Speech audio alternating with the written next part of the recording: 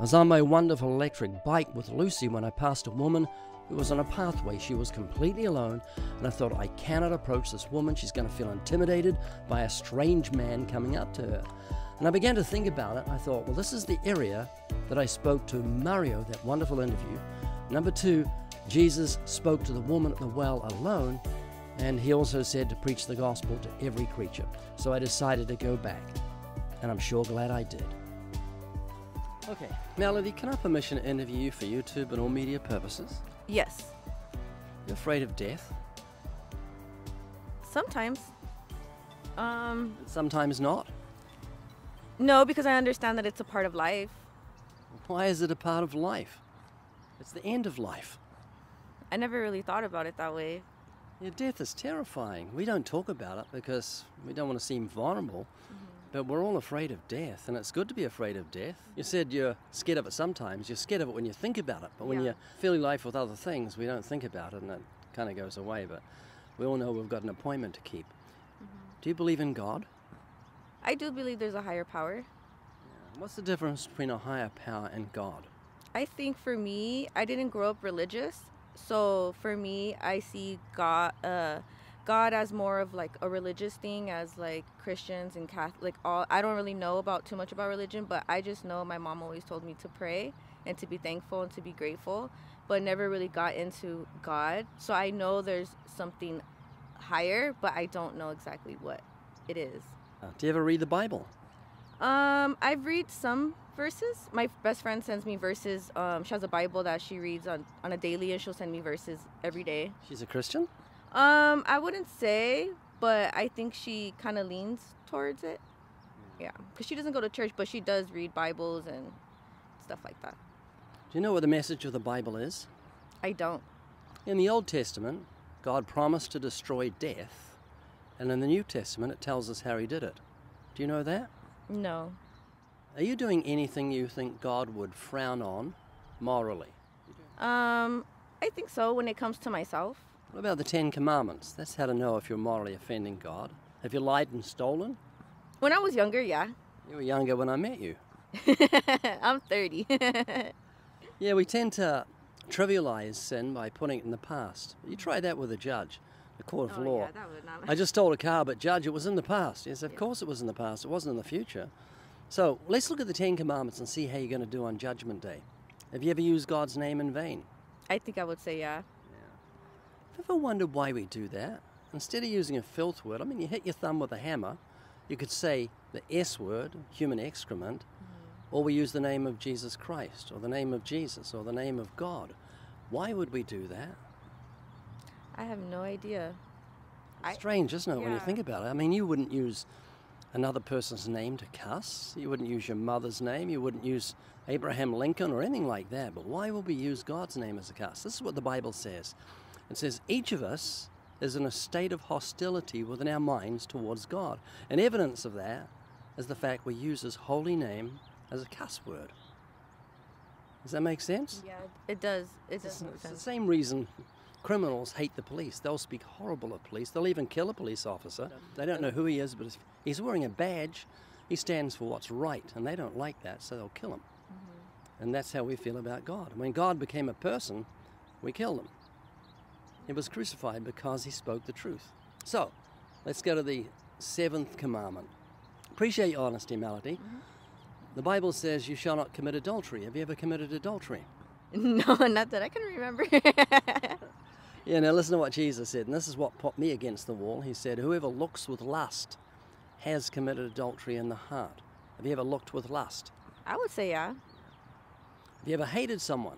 Yeah, I would say. The Bible says if you hate, you commit murder in your heart. That's how high God's standard is. So we're just looking at how you're going to do on Judgment Day. So far, it doesn't look too good. Yeah, it doesn't look really good. You've told me you're a lying thief, a blasphemer, and an adulterer at heart, and you've committed murder in the heart. So if God judges you by those 10 commandments on Judgment Day, do you think you'd be innocent or guilty? I think I would be guilty. Heaven or hell? I'll go straight to hell, I think. Does that concern you? I heard you laugh, but it could have been a nervous laughter. It was a nervous laugh. It was a nervous laugh now that I think about it. Yeah, that's concerning. Yeah. Do you know what death is according to the Bible? You know, you mentioned that death is kind of just natural and it comes after life, but the Bible specifies what death is. It calls it wages.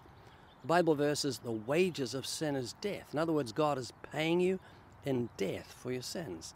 Like a judge looks at a murderer and says, you've earned the death sentence. This is your wages. This is what we're paying you. This is what you've earned. And Melody, sin is so serious to holy God, he's given you the death sentence, capital punishment. Your death will be evidence to you that God is deadly serious about sin. So here's the big question. What did God do for guilty sinners so we wouldn't have to go to hell? I'm not too sure. You actually do know, but you don't understand it. And because you don't understand it, you don't value it. Have you heard of Jesus dying on the cross? I have, yeah. Yeah, most people know about that, but they don't know this. And Mel, if you can get a grip of this, it's going to change everything for you. The 10 Commandments are called the moral law. You and I broke the law. Jesus came and paid the fine. That's why he said just before he died, when he was on the cross, he cried out, "It is finished." In other words, paid in full. It's like being in court and having speeding fines and someone pays them for you. Even though you're guilty, a judge will say, you can go, someone's paid your fine.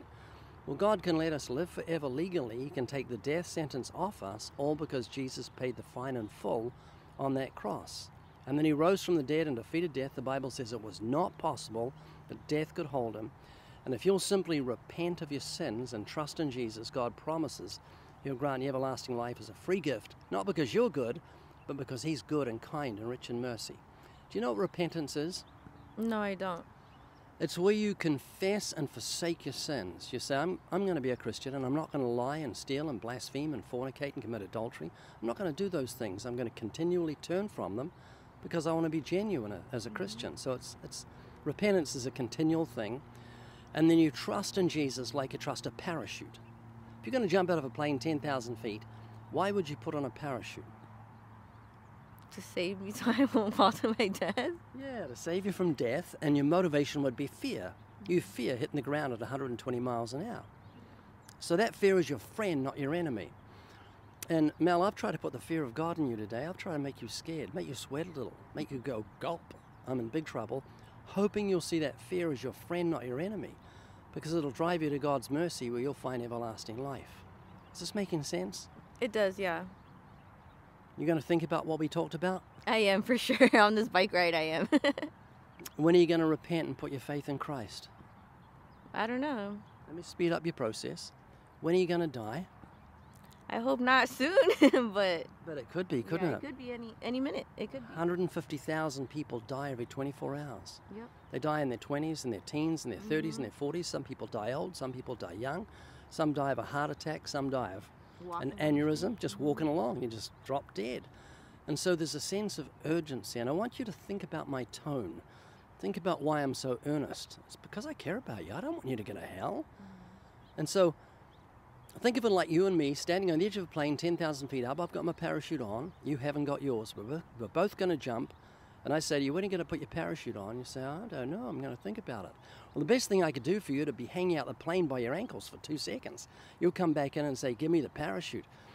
And I've tried, because I care about you, to hang you out eternity by your ankles just for a few minutes and say, Melody, it's a fearful thing to fall into the hands of the living God. That's what the Bible says. This is the one who created lightning and thunder that scares the living daylights out of us. And it's only nature doing its thing. It's what he's made. He's not even showing his anger.